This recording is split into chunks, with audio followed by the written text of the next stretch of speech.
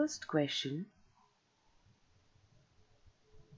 Activated sludge should have the ability to settle quickly so that it can be rapidly pumped back from sedimentation tank to aeration tank, or absorb pathogenic bacteria present in wastewater while sinking to the bottom of the settling tank, be discarded and anaerobically digested, or absorb colloidal organic matter.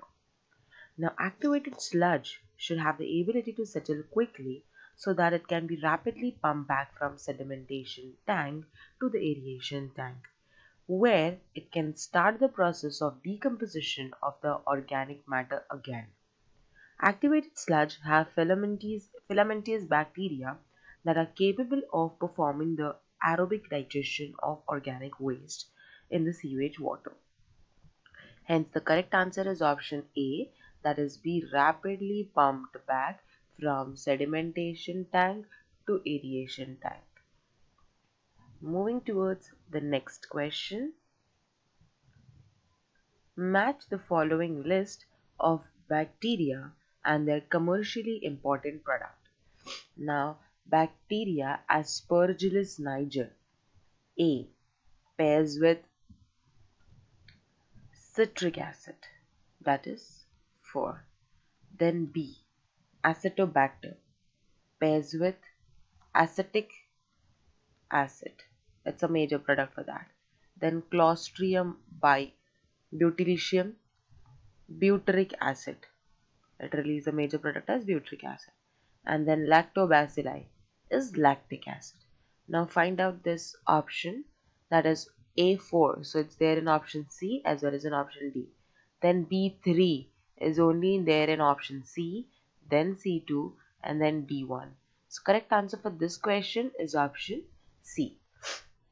Looking towards the next question.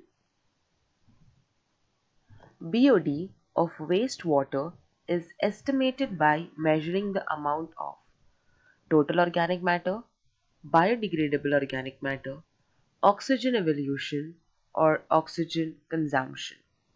BOD, that is biological oxygen demand, generally represents how much oxygen is needed to break down organic matter in water. Biochemical oxygen demand represents the amount of oxygen consumed by bacteria and other microorganisms while they decompose organic matter under aerobic, that is oxygen presence condition, at a specified temperature. So correct answer is option D, that is oxygen consumption. So correct answer for this question is option D. Looking towards the next question. What gases are produced in anaerobic sludge digester? So we know that anaerobic sludge digester is carried in the absence of oxygen. It is considered economical as it does not require any aeration system. It takes place in 4 steps, that is hydrolysis, acidogenesis, acetogenesis and methanogenesis. Hydrolysis breaks into small molecule by dissolving into solution.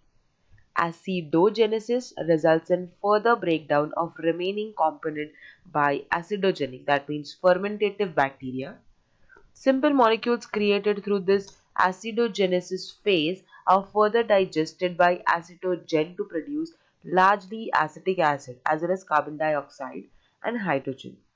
Final step is methanogenesis, where the methanogens convert it into methane, carbon dioxide and water.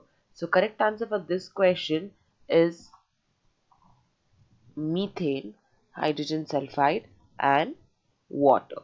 Sorry, carbon dioxide. So correct answer for this question is option D. Looking towards the last question. Antibiotic inhibit the growth of or destroy. So an antibiotic is a chemical substance produced by a microorganisms that can kill or inhibit the growth of other microorganisms such as bacteria and fungi, and thus used to treat bacterial and fungal infections. It kills the bacteria and by causing the cell walls to disintegrate. Thus, the correct answer is option A, that is bacteria and fungi.